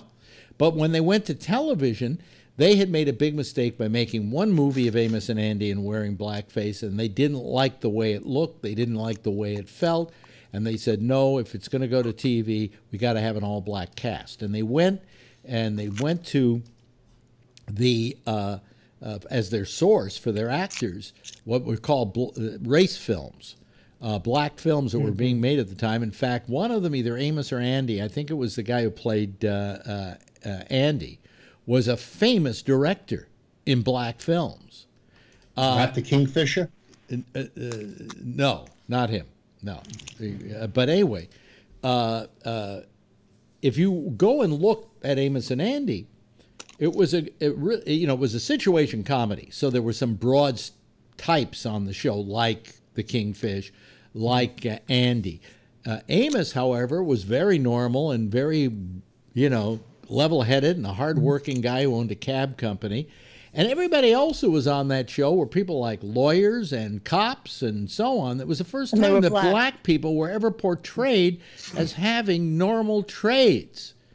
And what happens to that show? All of a sudden, there's a whole racial upswing, and they're taken off the air. They were taken off the air, and then they were put into syndication. And when the whole thing happened, they were taken out of syndication, and those shows were lost for years. And it was a shame. I used to watch that. They were ashamed because they were some very good shows, and there wasn't a stereotype there. And it hired black people. These were black people who were getting network money, right? There was one great episode that I still remember. Andy was trying to sell invisible glass. And so what he would do is one of them was in the closet. And he had glass in there, and as soon as he said the word, and he made like he was going to break the glass, except the guy in the closet broke the glass, so you could hear the glass breaking. But then the guy outside that would be your favorite show, because that comes close to minstrel shows. But the best one I remember was a Christmas show they did with Andy and his daughter. And him trying to tell her, telling her stories about he and his friends and so on, and Christmases past. And it was a sweet, wonderful show. And, people forget that the Amos and Andy that was on television was really, we always used to say, well, who was the first black person to star in a TV show? Well, it was all the people on Amos and Andy. And nobody ever remembers that. It's, Bill Cosby, isn't it? Or Diane Carroll, isn't it? Oh, my God. No, it was in fact, Spencer, what's his name? Diane Carroll was the first interracial kiss. Was that it? Friedman was, Lieutenant Gosden in Star Trek. Not Diane Star Carroll? Trek. But Yeah. but nobody ever says, oh yeah, the first black guys ever to star in a TV show on networks were on Amos and Andy. They forget that completely. Yes, Alex. Charlene. Oh, my father used to collect old film on reels and everything. Mm-hmm. Have you ever heard of Open the Door, Richard? Mm-hmm. It was like a short. No, No? I heard. I remember the song "Open the Door, Richard." Open the door, Richard. Open the door. Because let my me in. father used to have that, and he would play it when I was a kid. He had a projector, and he would play. Jeez. And it was sort of like Dave's Not Here with Cheech and Chong, I think, or something. I'm not sure. I haven't seen it in years, and I don't have his film anymore. I sold it to a guy in New York that collects toys. Gallon. He came to my house and bought all my father's old movies. Ira Gallon. Ira Gallon. I know Ira Gallon. Yeah, I know. Yeah, I knew it was getting a good home with him. So Yeah. What were you going to say, Renee? Dusty Fletcher, Fred Wind. The director was William Forrest Conch. It was in 1947. It was a whopping 12 minutes long, and it was it's listed as a short, a comedy, and a musical. Yeah. This was the radio Maybe I cast? can find it. No. This is Open the Door, Richard. Maybe I'll find it on YouTube and I can see it again. As far as I was looking up Amos and Andy, why are there no photos next to Fred Gosman and Charles Freeman F. Gosden and Charles Carell? Yeah. They did radio. They did radio. They should have photographs of them there, but they don't, do they? I'm looking here, and they don't. So that was the radio people. So the television show was in 1951. Well, they not only were the radio people, they were the people who created it. Okay. But I used to watch in the late 50s, maybe 58, 59. Yeah. It has a 1951 start date. 1951 is the start date, and I think it lasted for 4 seasons. And so I was watching reruns as a kid? Yes, you were. Alvin Childress was Amos. Spencer Williams was Andy. He was also the director, famous director in black films. Tim Moore was the Kingfish. Johnny Lee was Calhoun. Then you had Sapphire, who was, very, very erudite and, not stereotyped. Amanda Randolph as Mama. Nick Stewart as Lightning. You remember the name of the lodge? Jesus, that's a long list of human. Oh, it's for all 4 years. Okay. Yeah. What was the lodge called? It was had a unusual name. Jester Harrison was in it. He was a gospel songwriter. God, but it gave a lot of people work. And when you talk about, who were the first black people to be on network television in prime time, you got to say, at least you got to say Alvin Childress, Spencer Williams, and Tim Moore. Not Rochester? Rochester. That's Eddie Anderson. He wasn't black? He was black. He was black. Yeah. But he was after this. He was. No, but he wasn't a star of a show. All right, let's just talk about it. When was Jack Benny's television show? Well, I think it was 51 also. Benny started in about 1950. 1950. Yeah. I remember. So Rochester. Yeah, Rochester, but he's not lead. But he's Rochester not a lead. What I'm saying is there were a lot of blacks on. There were blacks on television. They were usually in, the way Benny roles. played them. The way Benny played it, you would think that Rochester was a lead because he always gave him, the straight guy. Well, no, actually, Rochester was even more interesting in retrospect than that. Yeah, because Benny did not want to play Rochester as subservient, even though he was his butler. He used to tell Benny off. Yeah, he would always make jokes about Benny at Benny's expense. And then Benny would get a good dig back on occasions. No, Benny never got a dig back because that wasn't. No, because Benny. Okay, let me explain this. I've had to explain this on several occasions. Okay. Benny was not a comedian. He was a clown. Now, here's the difference between a comedian and a clown. A comedian pulls jokes on people. A clown has jokes pulled on him. every joke with Benny was at his expense. In other words, the joke was on him. It was something I adopted when I did radio in San Francisco. When I was in a comedic situation, I would play the guy everybody made fun of. I remember you talking about that. That you were intentionally going to do that. Yes, yeah. I think it's funnier. Okay, you know. But Alex, but Benny always had the joke pulled on him. I always like to say the best line ever. He had the greatest writers in the world. There was this one episode where he is going through a supermarket and a little kid comes up to him and says, "Pardon me, are you Jack Benny?" And he goes, "Why, yes, I am, kid." You know, and he says, "Oh, you know, I play the violin." And he says, "Do you play like I do?" And he says, "I used to." That's the perfect example of Benny having the joke pulled on him. There you go. Alex, you know that guy, and I apologize for calling him that guy. He's the comedian that you talked to for the half hour. He's coming to New York to do a show, you said. Will Durst. Yeah, he's coming in. Durst. Durst. Early November. Yeah. Yeah. And is everyone they're gonna let us know, because maybe I'll go to see him or something. Yeah, well, I'm gonna go down to see him. I really want to. Yeah. You're gonna go too. Oh, okay. Yeah. Yeah. Because you talked that he might stay with you, right? Well, no, I'm going to have lunch with him someday. You know, he's going to come here to the studio and do one of his things with me here, rather than on the phone. On Skype. I have a Will Durst request. Yeah. So first off, is it going to happen before the election? No. Okay. So number one, Will Durst, and I've talked about this before, Will Durst is very active within infrastructure projects within California. And we've got some politically active groups or people within our group, and it would be kind of nice to actually maybe listen to him talk about what it's like to be where he is, because he's doing infrastructure advertisement when these actual amendments come up and bills come up. So it would be kind of nice to actually, get his take on how that kind of works from his direction. His wife changed the name of Stern Grove to Robin Williams Grove or something for the Comedy Day thing. His wife is not Stern Grove. Stern Grove is someplace. It isn't in Golden Gate Park.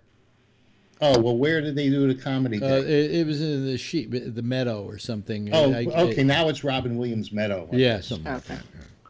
And is that Hippie Hill? I have no idea. When are you coming west? Who, me? Yeah. I don't know. I really don't know. Well, Marjorie needs a vacation, so you two, are you going to hook up and come together? Well, there's one thing I'm going to have to do at some point. I'm going to have to go up to Portland and see Ronnie. Yeah. And Bubbles for the longest time has been nudging me to do a reunion show, or several of them actually, in the Bay Area. So I might take a week off from this and go do that. But I don't know yet. I really don't know yet. I still have to figure it all out. Yeah, I'm just kind of putting a little bug in your ear, because I know you wanted to see her before things got... The older we get, the less we leave the house, So. Yeah, I have that problem too. Like Marjorie's been complaining because we haven't taken a vacation in 5 or 6 years, something like that. Well, you went to Italy last, right? No, we went to China last. Oh, China last. That's what it was. Hey, Alex, if you end up coming out and doing one of those reunion shows and you need any extra help, I'm available. Yeah, okay. Sure. I don't know right now how we're going to do it, but I'm going to see if my business manager wants to get involved, and that'll take some of the problems off of it. But there's a place up in Sonoma that wants us to do a night up there. And what do you call it? The club down in San Francisco, Cobb's Pub. Cobb's Pub wants us to. Oh, do Cobb's, that would be cool. Yeah. Which one in Sonoma is that? I have no idea. I have no idea. Oh, okay.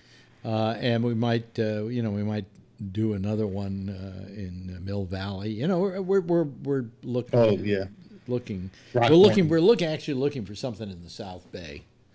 Might do roosters. Well, why are you someplace going like that. to go from place to place to place? Why don't you pick a central place and make all of us who want to see you go to you? Well, because having 3 nights in in the one old days, I would have just rented out the Masonic Auditorium and done a show. But I don't know how many people I'm going to get doing this, you know. So I would rather work in small venues that are simply giving us a piece of the house, all right, and paying the comedians. Well, you know, the thing is, the comedians themselves have a following. So depending on how many you put on the stage, they're going to have their draw. Not the guys that I'm going to have on the show. The only one that would probably have a following would be maybe Bobby Slayton. Yeah. And Durst. Yeah. Yeah, I'm not going to fly to California. I would like to, but I know She's I'm gonna. not gonna. Now, what time is it? But, I'm not flying to California either. Well, you're but there they're already, coming so. to you, so that's cool. It's 11:45. Oh, Now by the we way, gotta on get this that new watch, watch isn't it that we amazing can how ask loud for. it is? The old one wasn't this loud. It's also obnoxious. Is it really? Yeah, it's loud and obnoxious. Really? It's 11:45. Now you got me It's sold on the 4 11:45. watch. I have the It's 3. 11:45. Don't It's waste your money. 11:45. So the only thing about the 4 is that it's a bigger screen, and if you Maybe I have should heart wait till problems, it's gonna- 5. Well, you wait got the till 4, Yeah, right? No, 5's gonna. You got the 4, right? No, she's got a 3. Oh, she's got a 3. Oh, I got a 3, yeah. And I've got a 2, and I don't wear it. Well, I had a 2, and I found out, you know what it doesn't do? It's No. 11:46. It has the Mickey Mouse, but Mickey doesn't talk. Yeah, maybe I'll change. I have a cephalopod, so I have the science one on mine. So I'll change it to Mickey. Yeah, I actually didn't like Mickey until I got the new watch, and the new watch has better resolution, and it just fills out the screen nicer, and so Mickey looks really good, you know. And so, you right, Mickey? It's 11:46. Is he Steamboat Willie, or can he be anything? Or He's the Steamboat Willie kind of Mickey, you know, with the round blank eyes. You know, without the and black and white. He doesn't have red. Oh wait a minute, does he have pupils? It takes so little. Oh, to he keep does. you He occupied. does have the pupils, so he's a later on Mickey.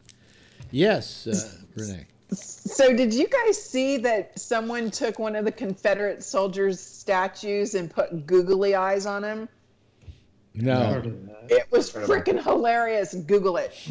I never saw it, but I heard of it. It's so this is a dark bronze statue, and all of a sudden in the middle of it are these white googly eyes.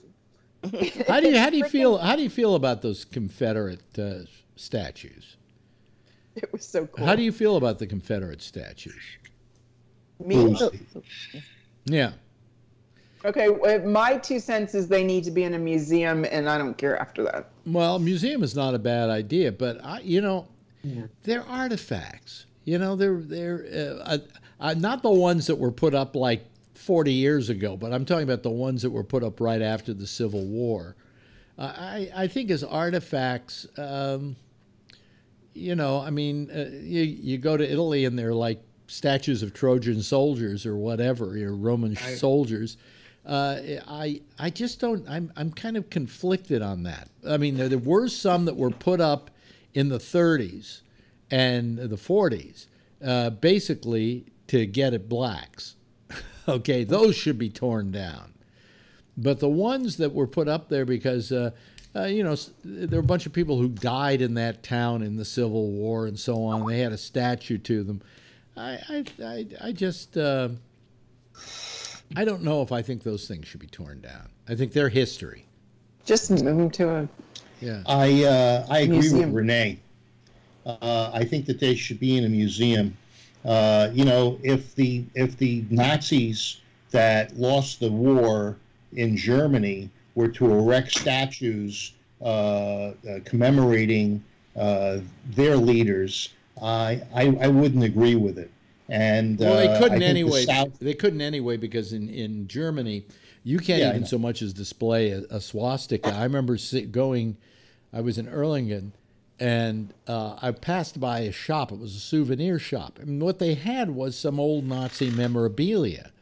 You know, They cover wings it and in things the like window. that. They had to cover Right. the Nazi symbol with like a strip of paper or band-aid or but whatever. they still sell it. They still You know? sell it, but you know, a lot of people. I know people in America who would love to have something like that because it's a relic of the war. You know, Yeah. it's not because they're Nazi. You know? No, I understand. It's just that you know, I look at these monuments, and you know, I know it was a very conflicted battle between the North and the South, and they were very divided, much like we are now. But on the other hand, not in exactly the same way. I don't think anybody's getting killed today. Not like that. well, no. just Well, because if the you're bombs black. didn't go off, you know, the bombs didn't go off. That's why.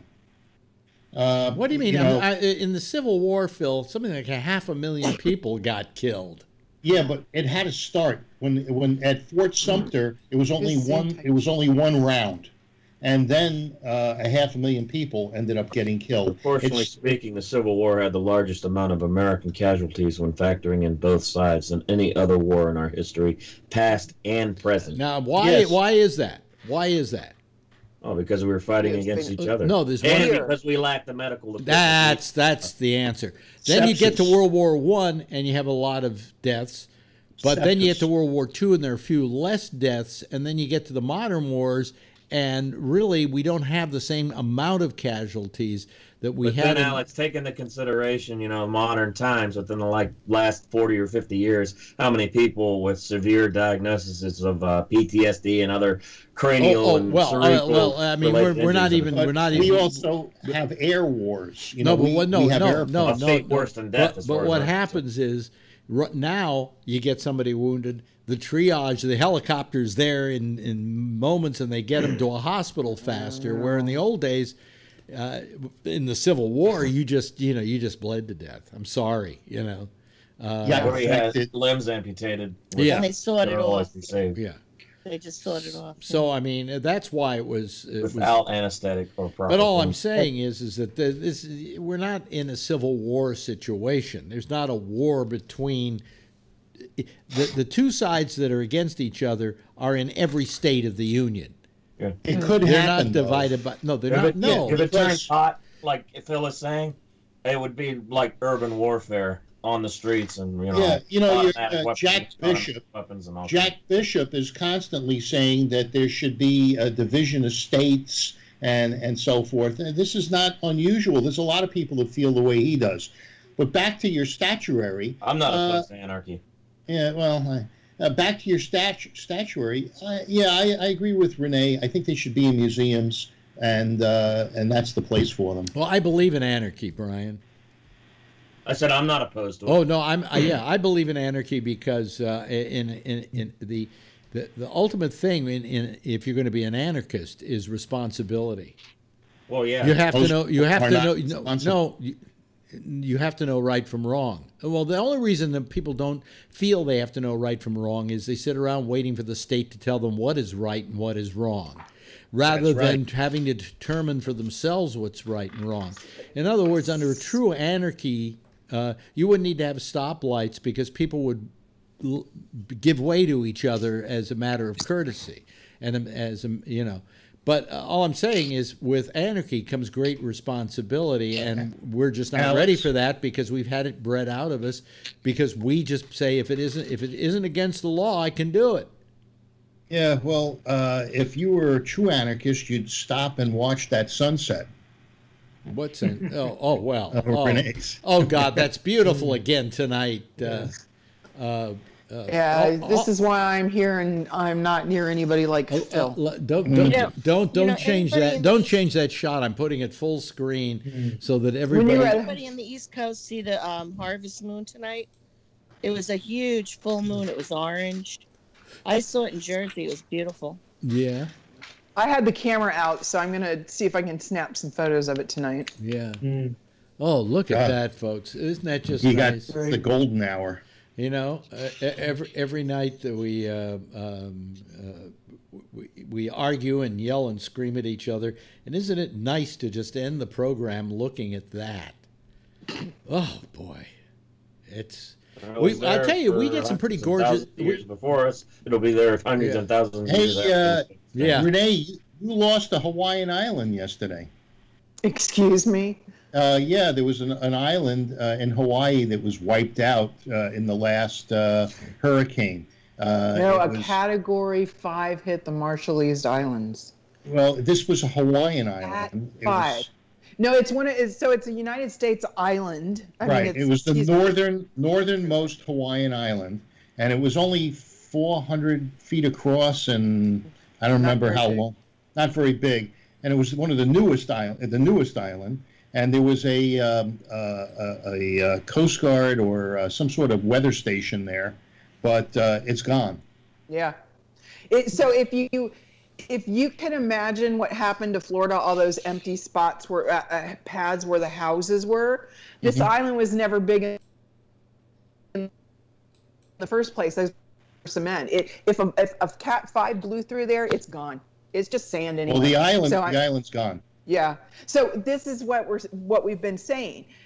It's possible that global warming will not be coming in a slow and consistent pattern.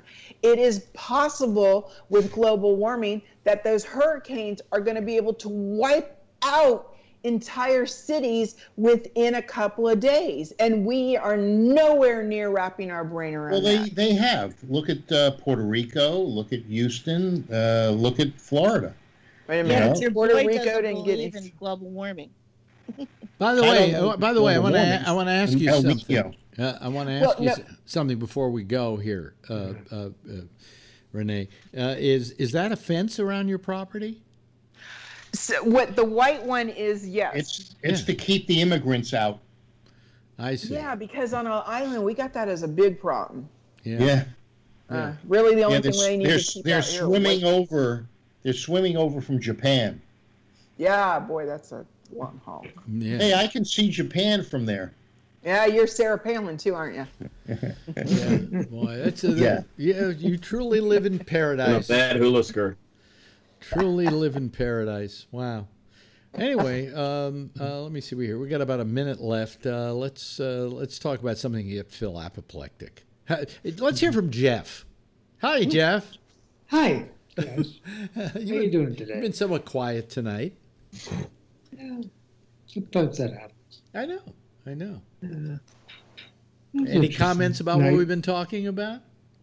Yeah, at the other part, I'm been trying to listen a little bit to the baseball game. Oh, I see. Oh, what's the story? What's the score? Well, I don't know right now. Keeping in mind that any description of the baseball game is directly prohibited by the. You must get permission from the commissioner of baseball. I gave you permission. MLB. So, frickin' Boston's winning again. So, which game number is this? 2. This is the second. Oh, okay. Yeah. Well, shoot. Anyway, I think we can now put on the theme here. It's a final. Boston 4, Dodgers 2, second game over. Somehow your camera brightened up a little bit so that sunset didn't look as profound as it looked earlier, but it's still the sun's gone. It's still nice. It's still really nice. Well, we don't want to just see you. I've got you full screen now. Let's get everybody else up here full screen. Thank you. Renee has to take us to a luau someday. Yeah, right. Take you to a luau. Anyway, she just wants to see all those men with just little grass skirts on. Anyway, let's say goodnight to Brian. Just go to a mail room. Let's say goodnight to Brian. Let's say goodnight to Charlene. Let's say goodnight to Jeff. Let's say goodnight to Phil. Let's say goodnight to Renee. Would all of you give a big wave goodbye? Okay, there they go. And that's our citizen panel for tonight. Boy, that was a barnstormer, folks. That was a Cat 5 or something like that. I don't know, what does that mean? Cat 5 is a cable. What am I talking about? Anyway, that's it for tonight, folks. I'll be back again. Well, first of all, Next is Jack Bishop in the Intersection. That will be followed very closely by Connections at 1 o'clock Eastern Daylight Time. Tomorrow night, if you haven't joined him, boy, you really should. Damien's just got a nice casual show, and he talks about all kinds of crap. And I really like the show, and I want you to listen to it.